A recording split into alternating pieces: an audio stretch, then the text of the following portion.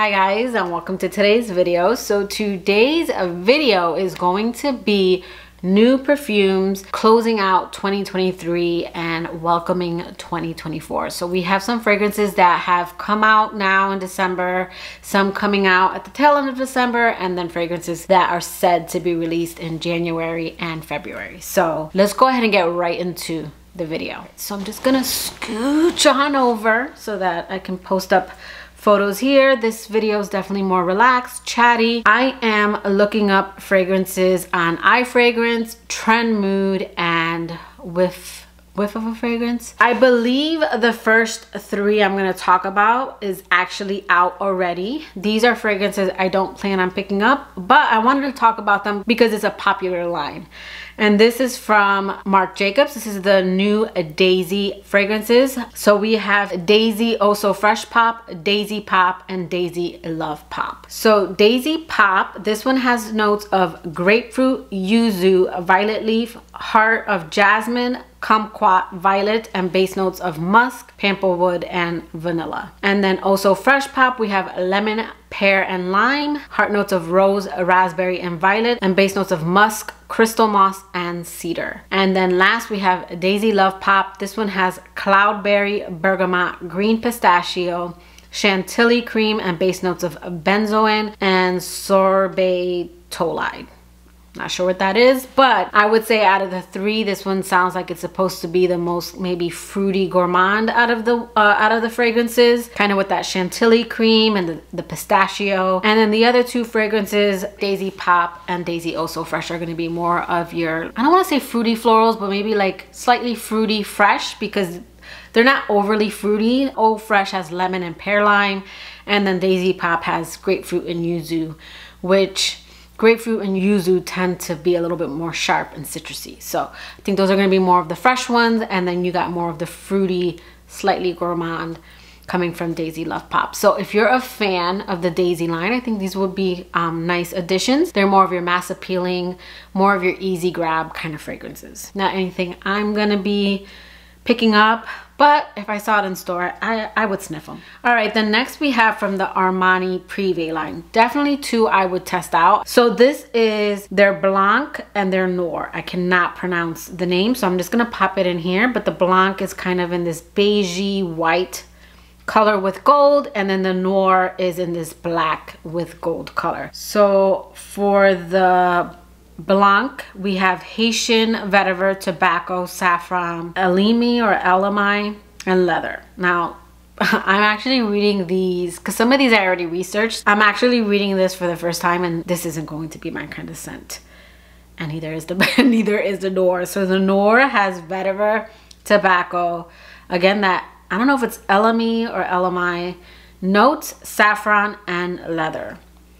So I don't know, these are, I think, unisex. To me, they might lean more masculine to my nose, and what I consider to be more again, you guys can wear whatever you want, but what I'm used to smelling on a man. These aren't my kind of notes, so not anything I will be on the search for. There are probably other fragrances I would want to test out. I might test them out on paper, but I wouldn't risk testing them out on my skin. All right, then next we have Tom Ford Vanilla Sex. This is definitely one that I want to test out. I'm hoping for a spicy vanilla. I really love Tom Ford's Parfum, but the notes that are listed aren't giving me, you know, warm spicy. It's giving me more sweet, but it's still one I want to test out. The notes on this one are vanilla tincture, vanilla absolute, tonka absolute, floral notes, bitter almond, sandalwood, and ultra vanille. Next we have Fleur Mood Ring. This is one that I'm probably going to be picking up a travel of because I don't know, the notes just sound good, even though the reviews on this one already they're not the best. I want to say a lot of the reviews are on performance, but again guys, when it's clean beauty, that is to be expected.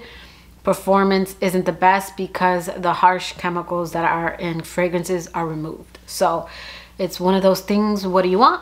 Do you want a clean fragrance or do you want the toxic? I have both, but because I know that about the fragrance, I know what to expect. So this might not have the best performance, but it's still one I want to try out just because the notes sound kind of delicious. Okay, so the notes on this are pitaya pulp, sweet orange, fruit gummies.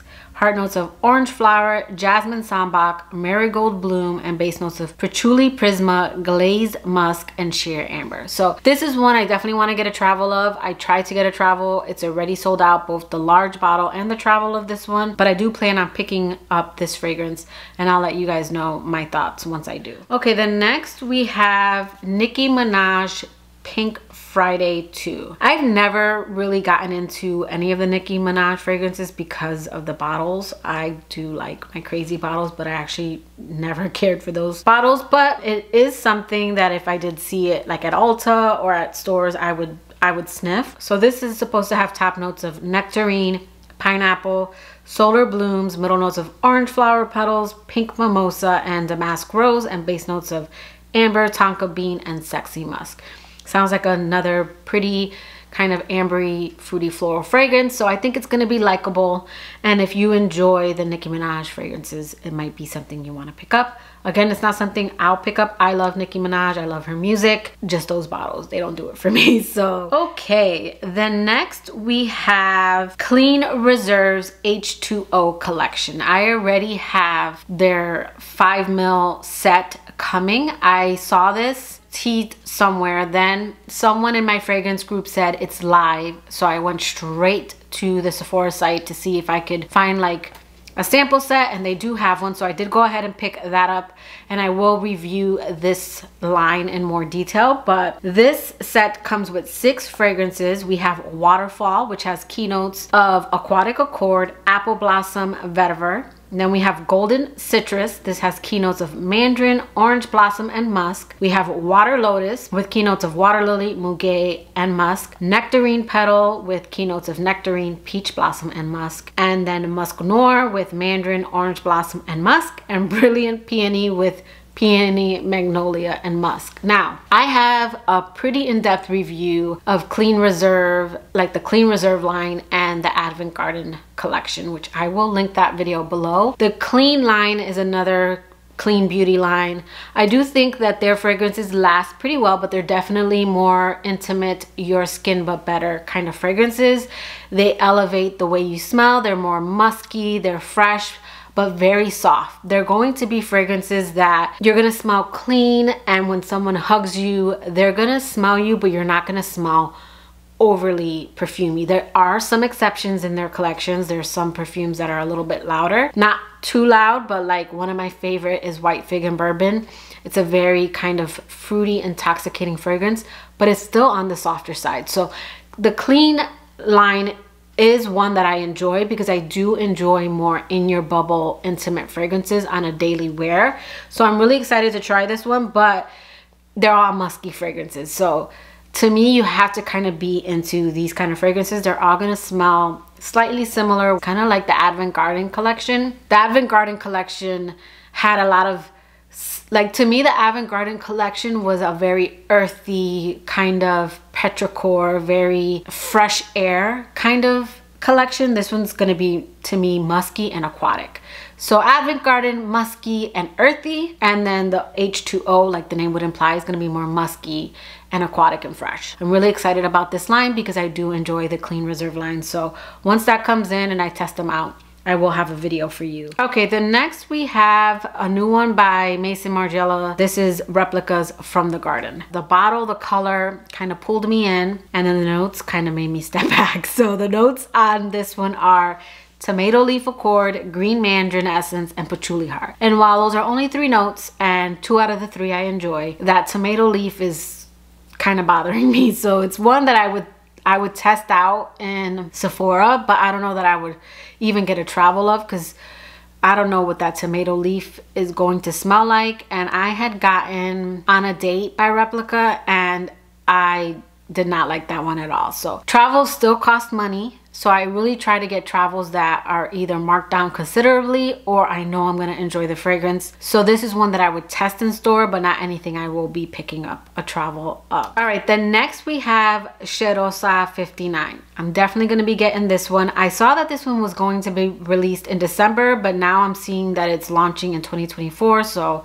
I'm not sure when that one's coming out. So this one's gonna have the mist as well as a lotion. Now, I have purchased all of the lotions, and the only lotion I like is Boom Boom Cream. I'm noticing that when it comes to fragrance lotions, I either like Bath and Body Works, like the fruity kind of lotions, coconut lotions. But for Sol de Janeiro, none of the lotions have worked out for me yet, except for the Boom Boom Cream. They just have something, I don't know, there's just something in certain lotions that turn my stomach, even though I enjoy the fragrance, like the mist or the fragrance itself. Those fragrances don't make me nauseous, but for whatever reason, certain creams do. So I wouldn't pick up the body cream, but I would definitely pick up the body splash. So Cheirosa 59 has notes of vanilla orchid, sugared violet, and sheer sandalwood. So definitely one I'm going to be picking up. Then next we have Nest Lychee Rose. So this fragrance I did pick up a travel of. I might go ahead and do a video where I talk about this one and the new Kayali Lychee.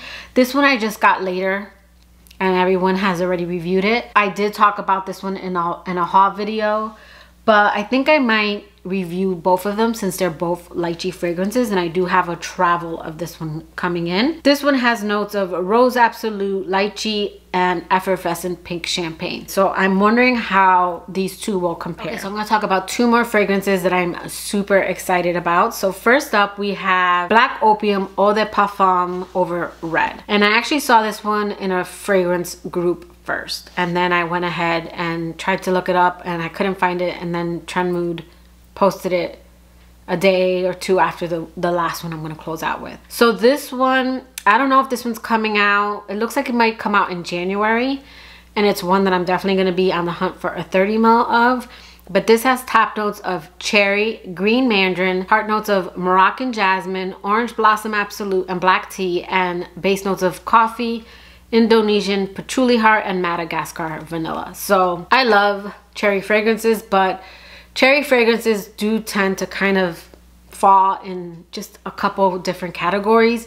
You got your kind of warm, spicy cherry fragrances, kind of like your Kayali Love Fest Burning Cherry, your Tom Ford Lost Cherry, even the new Seven Virtues Cherry Ambition. They all have that kind of saffron, sweet kind of scent to them with slight differences. But if you have one, you might have them all, because how many different variations do you need? I have Love Fest Burning Cherry. That's all I need. And then I have my Very Good Girl Glam. That's a little bit more of a sour cherry, a little bit more fruity. And then I have my Boozy Cherry, which is my Victor and Rolf Dancing Roses. So I'm kind of excited if this is going to be more of a coffee cherry, because I don't have anything coffee cherry. So definitely intrigued by this one. Okay, so last, I was, in my opinion, saving the best for last, and that's only because I adore this line. There are lines where I tend to be a collector of, like the Giorgio Armani C. I don't have all of them, but I have 6 or 7. La Vie est Belle,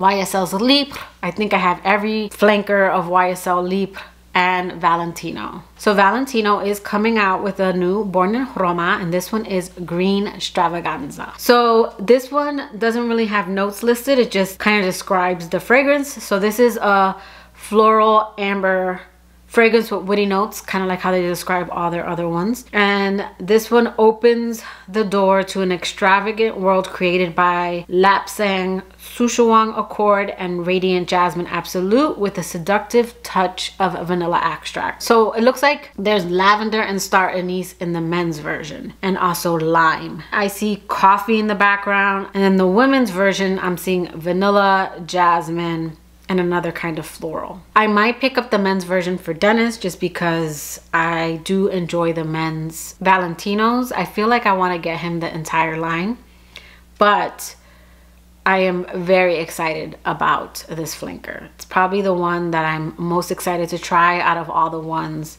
that I have talked about today. So that is the new releases coming out now and in the new year. Let me know in the comments below, are you guys planning on picking up any of these fragrances? Are there any fragrances you're excited to try? But that will do it for today's video. I hope you liked it. If you did, please give it a thumbs up, and I will catch you guys in my next video. Bye guys.